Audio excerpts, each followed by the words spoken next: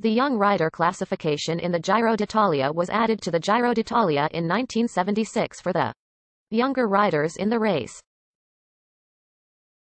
The classification is calculated in the same way as the general classification, with the riders' times being totaled together after each stage. However, the classification is restricted to those that are under 25 years of age. Between 1976 and 1994, the classification had different qualifications. The leader of the classification is awarded a white jersey.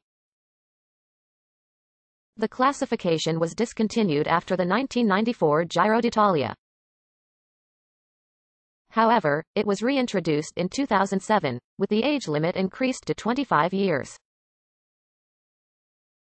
General classification, points classification, mountains classification, young rider classification, team classification.